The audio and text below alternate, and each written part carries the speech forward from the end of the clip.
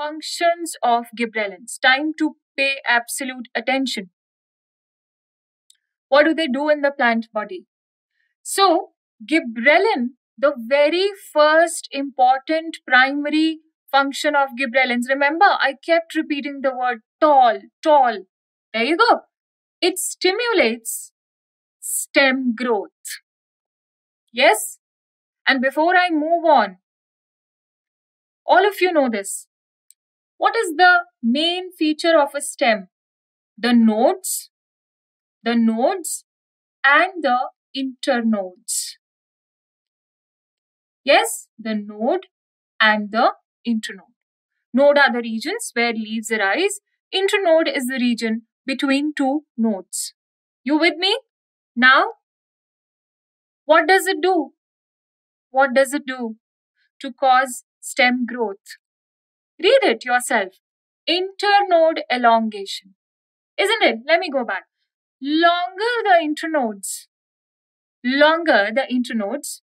longer is the stem. Good. Let's move further. So, this is the node where leaves have come. This is another node.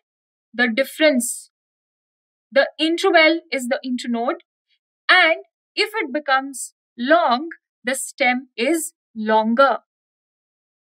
This concept, how will you apply it? How is it useful?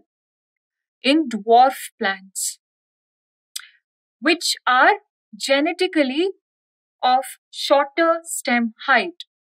If we spray Gibberellin, they would grow into longer plants.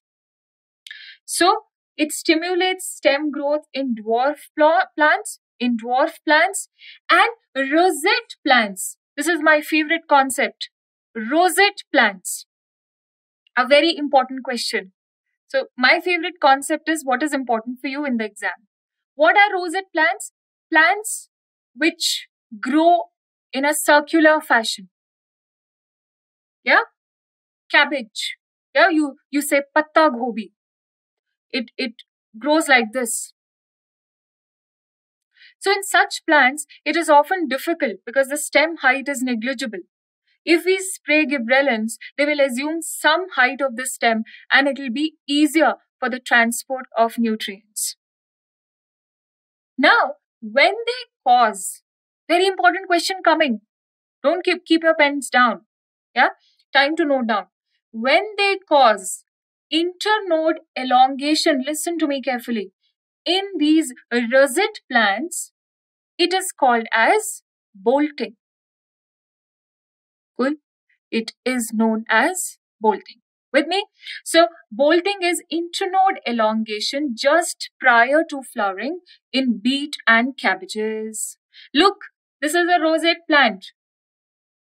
Circular fashion. And this is a GA-treated plant. It assumes a length. Okay, and why did we say prior to flowering?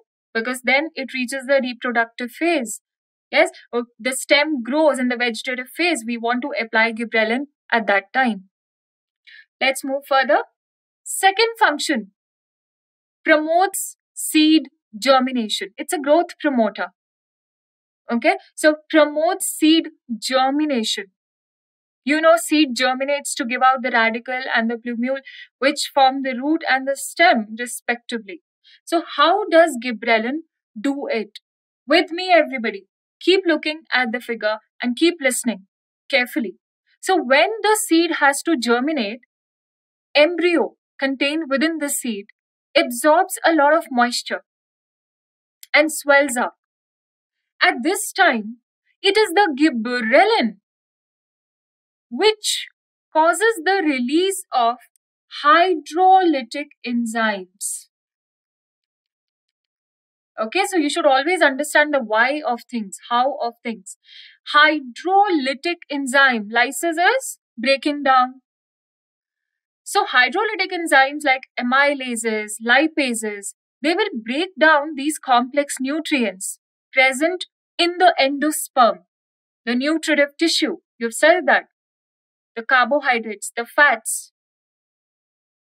And now these nutrients can be used to provide energy for this seed, for the seed to germinate.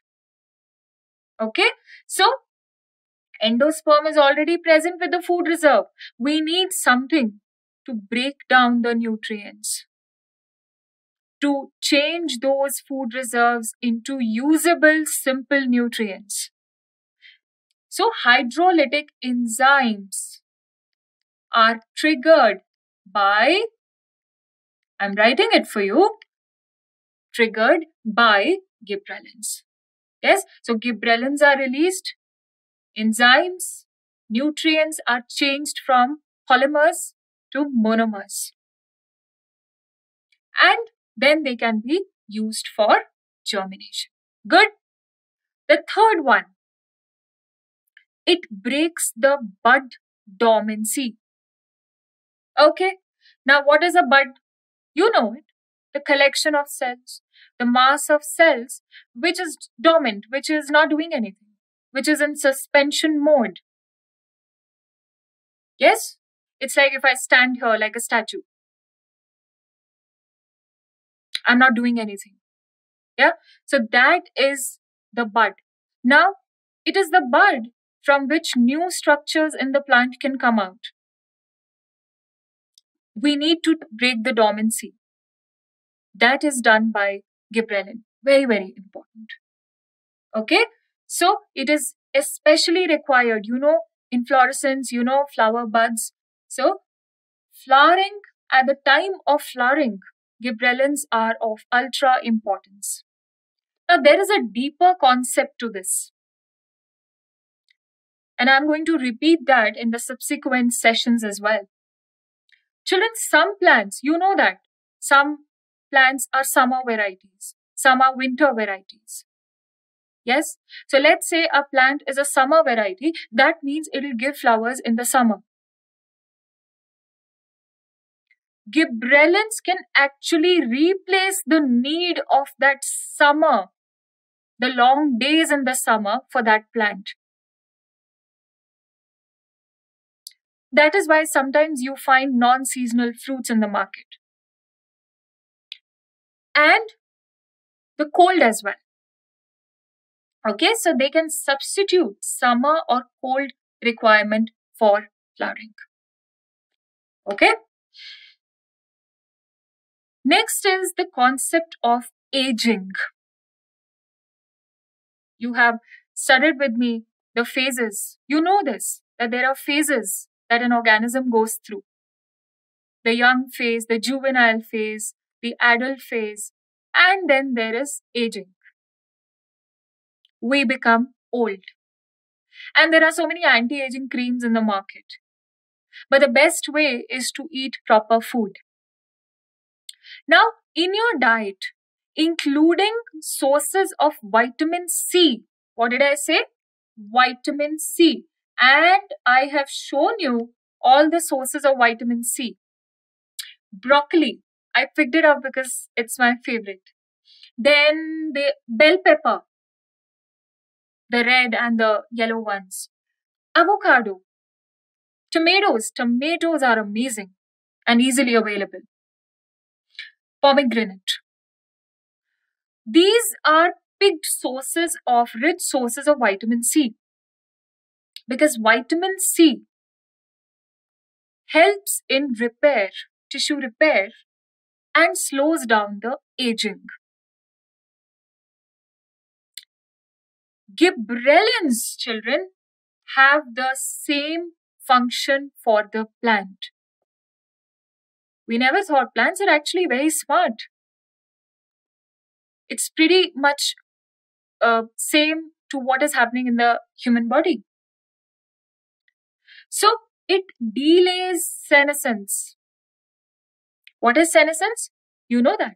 It is the old age, when the plant becomes old. Gibberellin can delay that. What all happens in old age? Yeah, the fruits start falling down.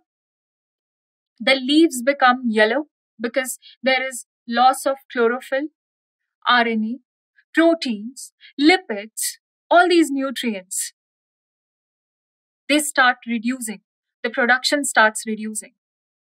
So all that can be prevented or delayed rather. Delayed would be the right term. Delayed by gibberellins. So what happens?